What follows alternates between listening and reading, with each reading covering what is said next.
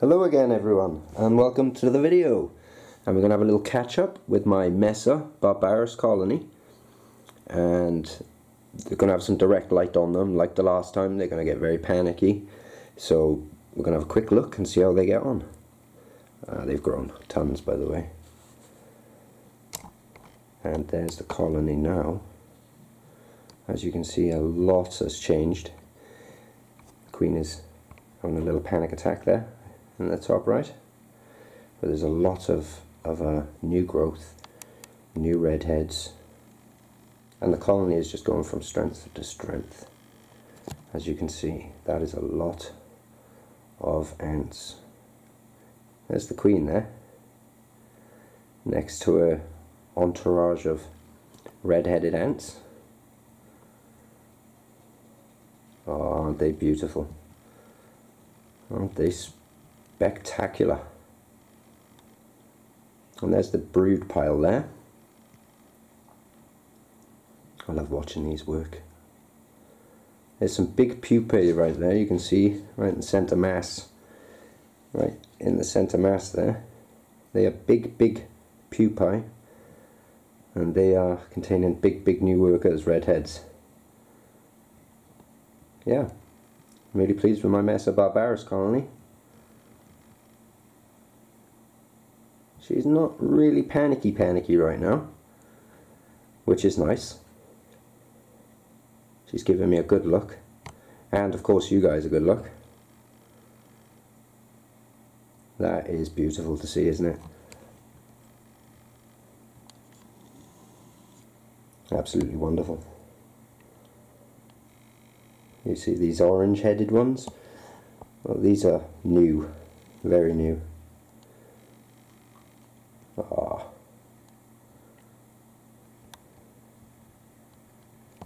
Yeah, anybody wanting to get Messors? This has been a boyhood fantasy of mine for many years, and to actually get a queen.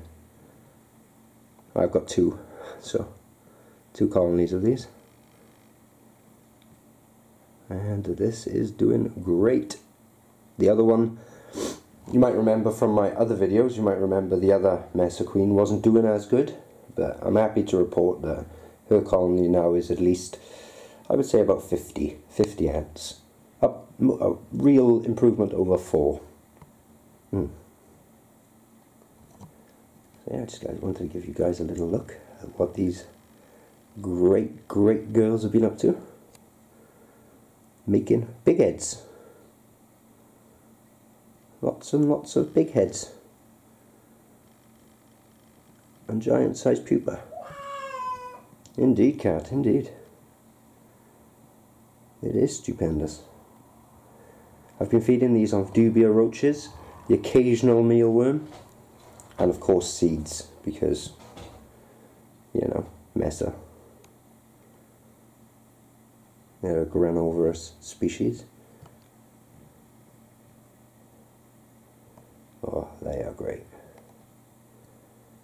They are great. And this nest it's been super for them. So yeah, just stick a bit of water in that sponge here each day, just to keep the humidity up. It depends where they want the brood. Sometimes they move it there, sometimes they move it there.